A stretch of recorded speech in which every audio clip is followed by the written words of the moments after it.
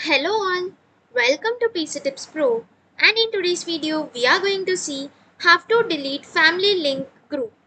Before getting into the video, if you guys haven't yet subscribed to the PC Tips Pro, please do subscribe. And now let's get started.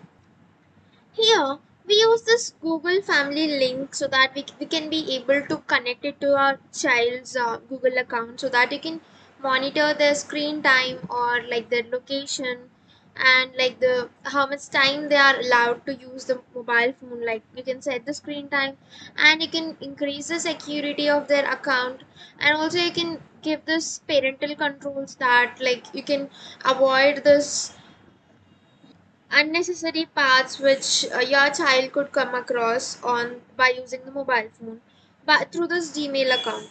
And now like if you want to just remove this, you can just go to your Google link, family link, and here you can just find something like this on the top right corner, and then if you just click on it, you'll be just seeing that who is the family manager and who all the members that a family has.